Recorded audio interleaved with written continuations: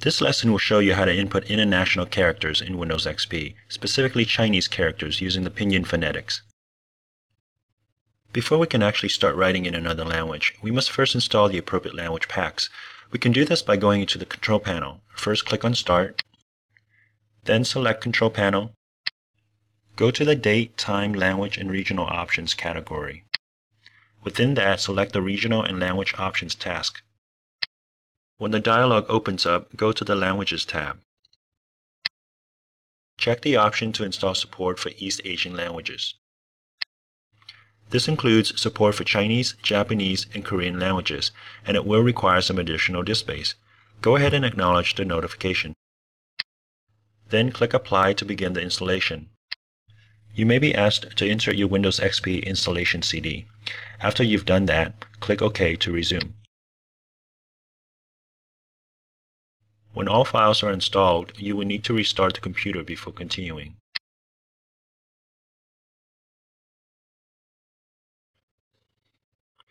Okay, now that the computer has restarted and the languages have been installed, we are ready to configure the language bar and the keyboard layout that will allow us to type in foreign characters. Let me just first quickly go back into the regional settings within the control panel that we were looking at earlier.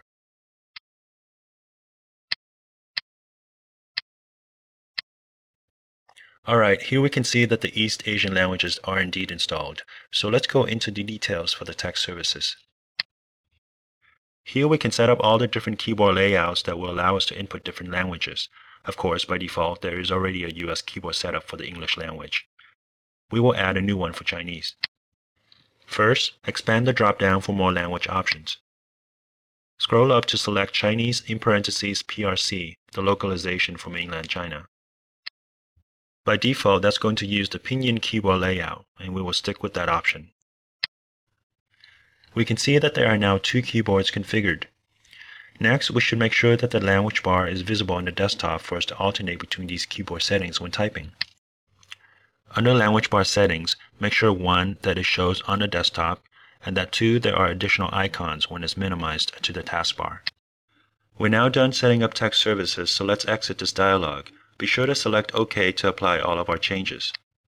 And we'll also exit out of the languages dialog by clicking OK. I'll go ahead and minimize the control panel here so we can demonstrate some actual text inputting.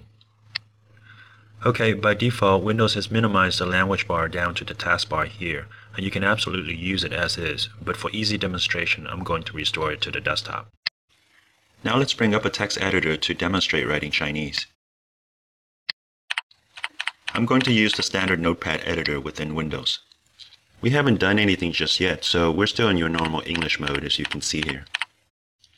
Now we're going to go up to the language bar and change to Chinese mode.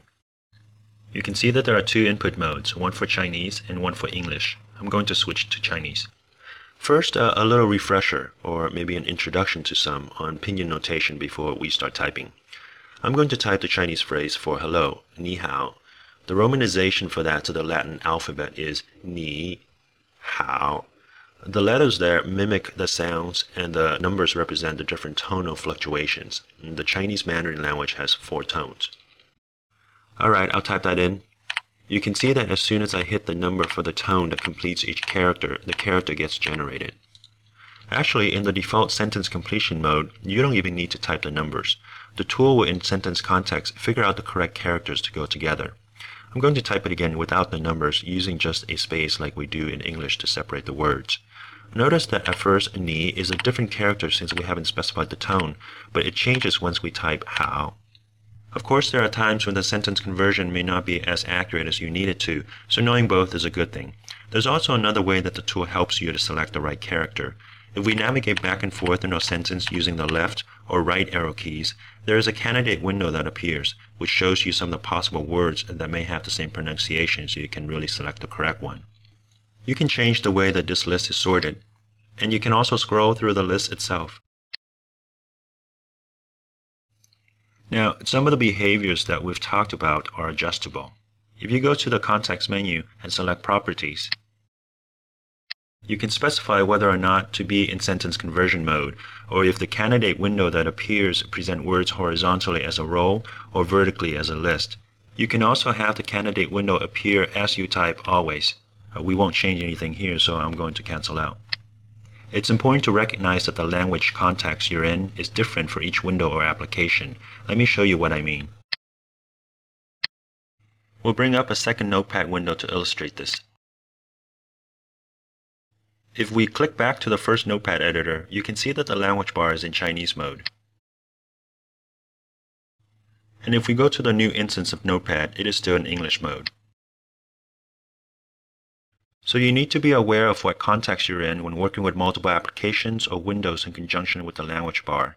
And if you do need to change context during typing, there's actually keyboard shortcuts to do that. Go to the language bar settings by clicking on the down pointing arrow.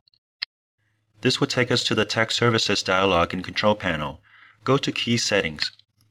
Here is where you can specify the key combinations to switch between the different input languages, either by cycling through all languages in succession or by changing to one in particular.